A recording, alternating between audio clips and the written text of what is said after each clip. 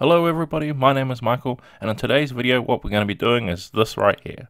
So if that looks exciting to you guys, please carry on and watch the video. Oh, and just one more thing before we go. Please consider like, commenting, and subscribing if you enjoyed the video. But now with all that out of the way, let's carry on with the video.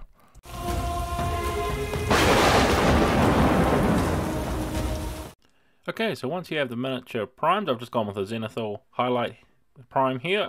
We can start off with our first color. So starting off with our first color is going to be barbarian flesh, and this is of course going to be just on the standard bearer himself, this Celt standard bearer. We're not going to be focusing on the little head that he is carrying with that person he's decapitated. We just want to focus on the actual standard bearer's skin itself.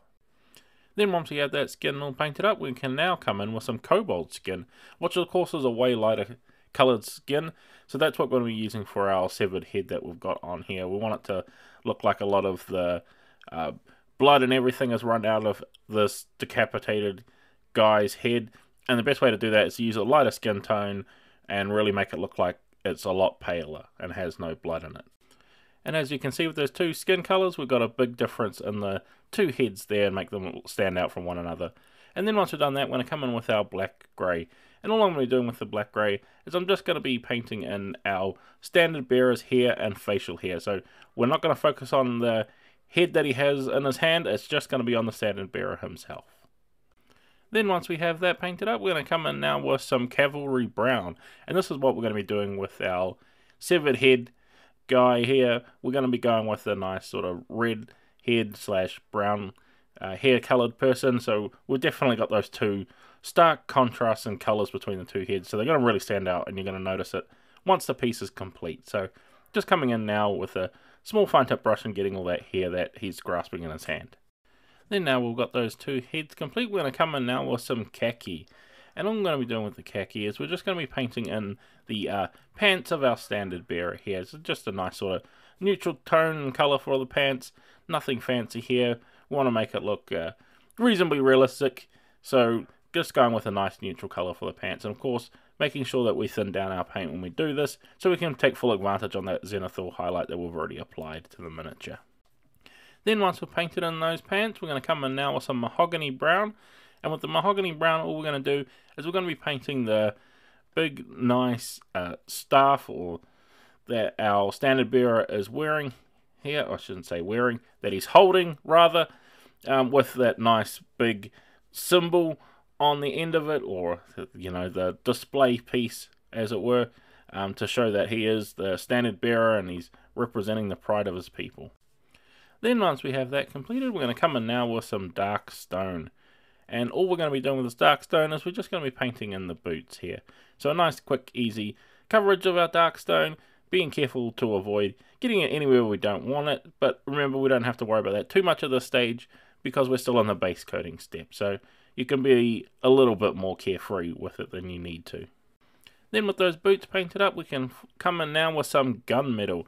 Now there isn't a whole lot of metal on this miniature, but he is wearing a chainmail shirt, so we want to make sure we get that nice and covered in there. Remember, thinning down your paints metallic can be a little bit globby here, especially how I've got it on mine. I've got it a little bit too globby, so I'm just going to be spreading it around a little bit more, really sort of getting it thinned out so we can get a lot of that detail in, so we can see all those nice chain links in the actual chainmail itself. Then now with this chainmail painted up, I'm going to come in now with just some deck tan. And all we're going to be doing with the deck tan is we're going to be painting his undershirt that he's wearing here. So it's basically just the sleeves, and there's a very small trim along the underneath of the chainmail as well. You want to make sure you get that in there, a very thin line. So if you need to, switch to a smaller brush just so you can just pick out that area as well. And then once we have that complete, what we're going to be doing now is we're going to come in with some oak brown. And we're going to be using oak brown to be painting the leather straps and the scabbards of our weapons here. And of course the big belt along his chest. So we just want to come in with a nice fine tip brush. Really get in there, since some of these areas go underneath other places as well. So be aware of that as you're painting it up. Then once we have that leather painted up, we can now come in with a nice big part of the miniature. I'm going to use bright green to do this. And we're going to use to of course be painting up the cloak of our Celt standard bearer here. It's going to be a nice, bright, bold, dynamic color on the piece. It's going to really help it stand out on the tabletop. So it's a nice way to really get that extra pop on a nice big area of the model. Now this may look a little bit too bright and crazy for you, but don't worry, we're going to dull it down with a bit of wash, and it's going to really help the piece look a little bit more natural while still having those nice bold colors that we want to have, so we can show it out on the tabletop. Then once we have that nice cloak complete, we're going to come in now with some weapon bronze, and we're going to be using this to add in a bit of flair to some of the pieces of the miniature. So we're going to be painting areas like the handle of the nice sword he has prominently. We also want to be using the weapon bronze to be painting the little clip that's holding his cloak together, and of course we want to use it to paint the nice boar that he has on the end of his pole, so he's showing off his sort of clan symbol that he's got here as well, since it's going to be a nice sort of like bronze statue on the end of this pole. And then once we have those bits of style complete, we're going to come in now with our washing step, and starting off with some flesh wash. And all we're going to be doing is, of course, applying this over all of the skin areas of our miniature. And don't forget, we also have two faces on this miniature, so don't forget the one grasping in his hand. And I'm also going to be doing the hair as well, since his hair is a red colour, and the flesh wash has a bit of red tint into it as well, so it's going to help enrich that colour as well. Then once we have that red wash complete, we're going to now come in with some nuln oil.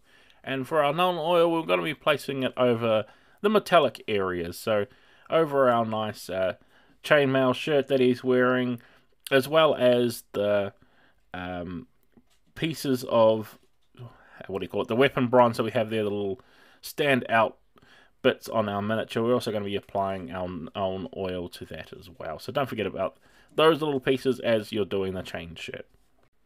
Then once that nuln oil's all dry, we're going to come in now with some agrax earthshade, and this is going to be pretty much applied to the rest of the model where we haven't applied any wash. So we want to be doing it to the boots, the pants, of course the nice green cloak that he's wearing. Being a little bit more careful on the cloak, we don't want to muddy it up too much, but we want that nice brown color to sort of dull down how bright our green is and give it that more gritty realism look as well. And also don't forget the pole that's holding up his nice bronze statue of his clan as well. So it's all about just applying it nice and evenly and making sure it doesn't pull in the recesses, especially on the back of the cloak. There's a lot of areas where it can potentially pull, so just keep an eye on it as it's drying as well. Then once we have that completely dried up, we can start on with our highlighting step, and then we're going to start off with some barbarian flesh. And all we're going to be doing is hitting those nice high points. So we've got some nice fingers sculpted into the miniature, so we just want to be running it along the top, being very careful not to get it in any areas you don't want it to. And then of course we want to be hitting areas like the top of the eyebrow, the nose, and the top of the cheekbone as well. Then once we have that skin picked out, we're going to come in now with some deck tan, doing the exact same thing again, trying to hit those high points.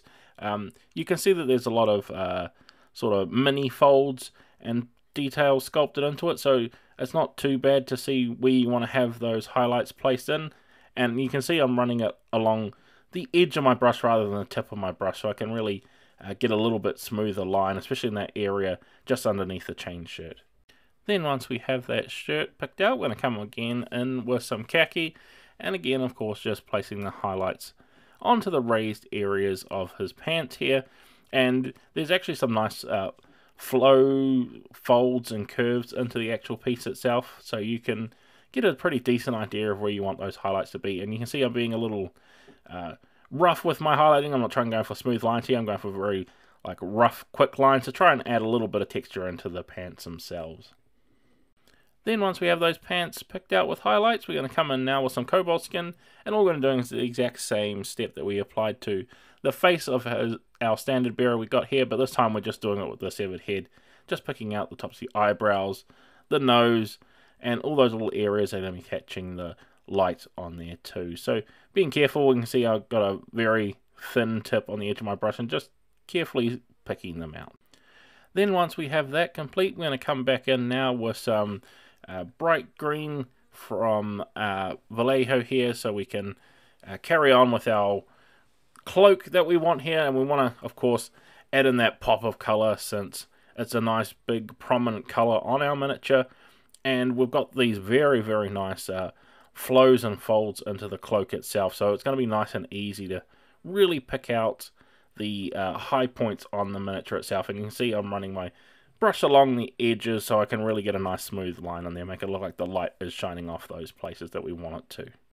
Then once we have that cloak complete, what we're going to be doing now is we're going to be using some weapon bronze and some gun metal, just mixing a little bit in together with each other to really try to brighten up that weapon bronze and hitting the high points of the miniature where the bronze is hitting. So we've got that little bit of silver glint in it, and hopefully try and make it like it's glowing bright in the sunlight. And as well as that, we also want to be going over the chainmail shirt itself with a quick little mini dry brush as well, so we can get those raised bits of detail.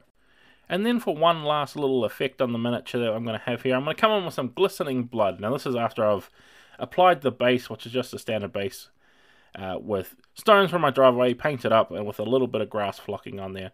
As I'm going to come in with, of course, as you've seen here, this blood effect that we've got, just placing a little bit on the ground, and he has a little bit of like blood coming out of his mouth in there as well, so just painting a little bit in there, and to really give it that effect like he's just recently killed this man, and pulling up his staff with his clan symbol to really show off the power and dominance that he has on the battlefield.